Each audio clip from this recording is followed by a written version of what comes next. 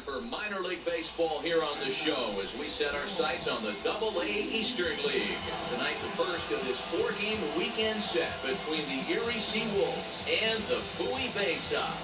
It's baseball, it's the show, and it comes your way next.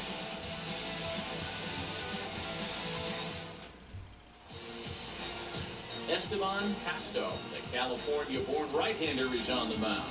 Dan Plesac, what's the word on him?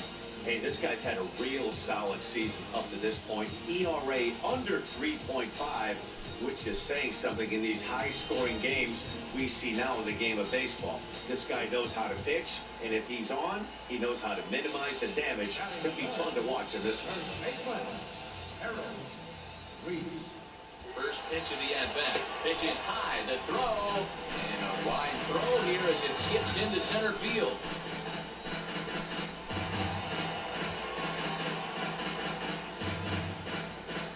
Well, the runner did get a good jump from first, but the man behind the dish had a great shot of nailing him. That is until he launched his throw into center field. He won't be happy with himself about that throw.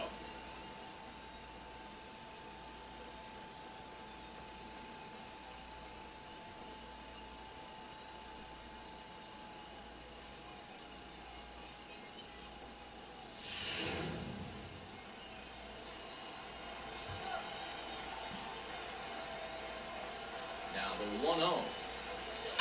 Lifted the other way out to left center. Montero moves over. He's there to make the catch, and here comes the runner from third as this should get him on the board. The run comes across to score, and they jump ahead 1-0. Got his job done there and made it look pretty simple. Got it into the outfield to bring home the first run of the game and pick up the RBI.